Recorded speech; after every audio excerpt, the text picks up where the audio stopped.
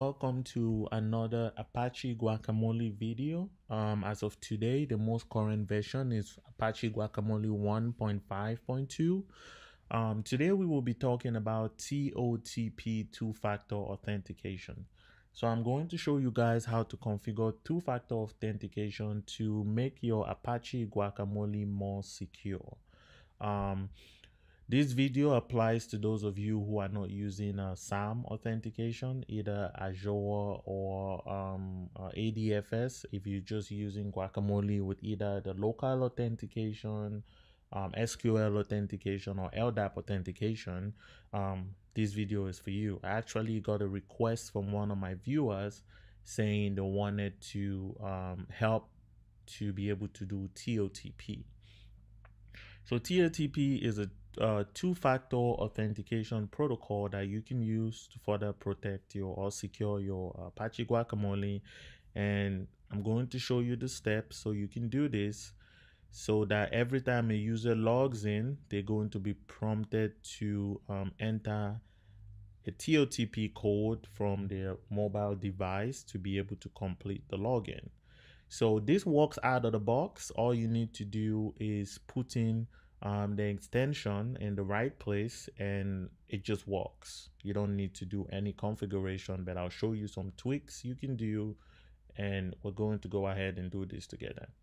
So the first thing you want to do is go into the Apache's website and download the extension.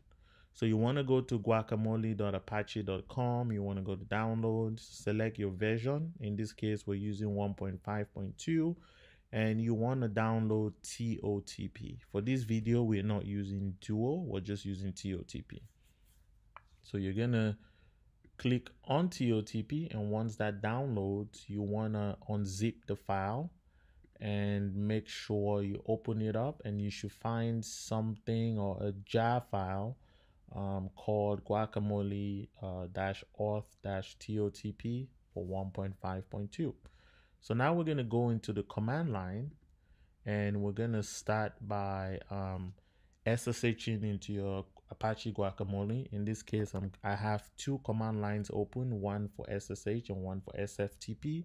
So we're going to use SFTP to be able to transfer the file we downloaded into Apache Guacamole since we're using a virtual machine.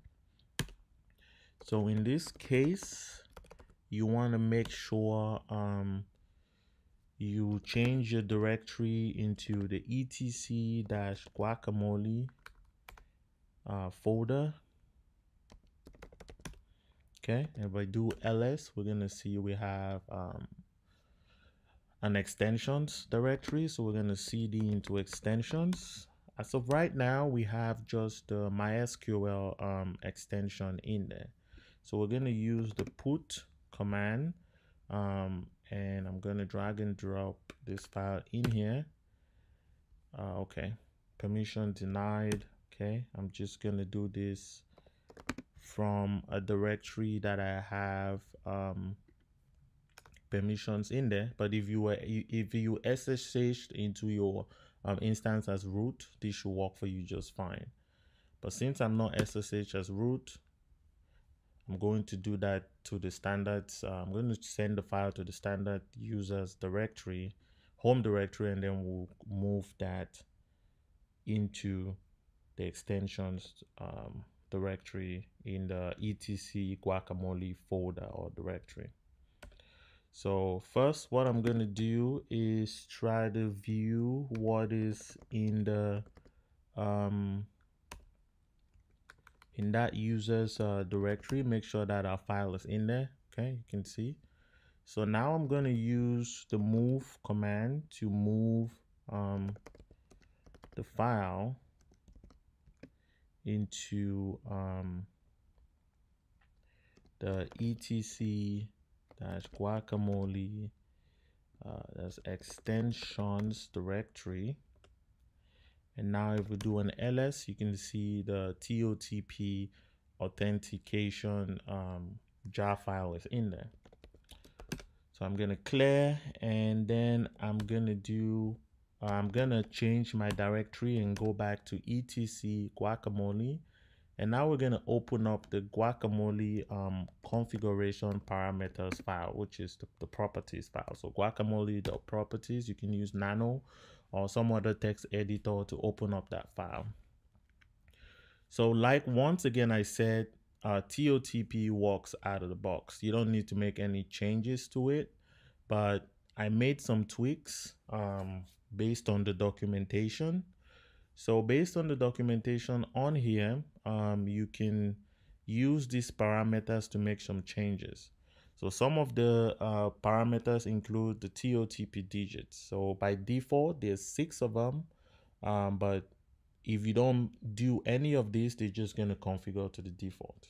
So I set mine to 8. For the TOTP period, default valid time is 30 seconds before the code expires and you need to use a new one. In this case, I set mine to 50. And then for the TOTP mode, you have different kind of values. You can use SHA-1, 256, and 512. The default is SHA-1. I think SHA-1 is fine. I just did a custom and did SHA-512. Okay. So now that that's done, what we need to do, we just need to restart our servlet container. We don't need to restart Guacamole itself. So all we need to do is to run the systemctl command and restart Tomcat 9. Okay. Yep, I spelled that wrong. Tomcat 9, and that should do it. Restarting Tomcat, what we can do is I created a test user, so I'm gonna try logging in as a test user. Okay, so test user, and when I try to log in,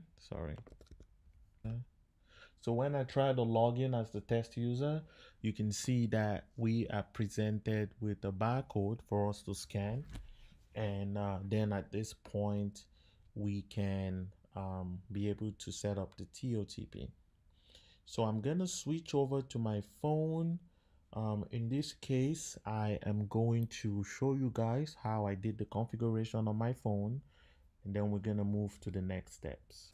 So on my phone, I was able to go into the App Store. Since I use an iPhone, you can download any TOTP or multi-factor authentication app. You can use Google or Microsoft Authenticator. You can use Google Authenticator. In this case, I'm just going to go ahead and download Google Authenticator. So once that's done, I open up Google Authenticator and I get started, and I can use that without an account. And then all you need to do is press the plus button and select the option to scan a QR code. At this time, I was able to scan the QR code, and as you can see, it is all set up. So going back into the Apache Guacamole web interface, I'm able to input the authentication code that I see on my screen, which is 70112389, and then I can press continue.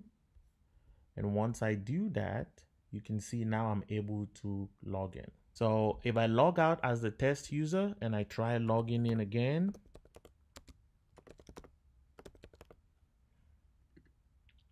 it wants to verify my identity by requiring me to enter another code. And once I hit continue, and then I am logged into Apache Guacamole successfully. So thank you all for watching this series of the video. I hope you enjoyed it, and if you have any questions, leave a comment down in the comment section below. Please hit the like button to like the video, and don't forget to subscribe to the channel. If you have any request of certain videos that you may want to make, you may want me to make either for Apache Guacamole or any other tool out there that I've been doing these videos on, you can send me an email or leave a comment in the description below. Thank you, guys.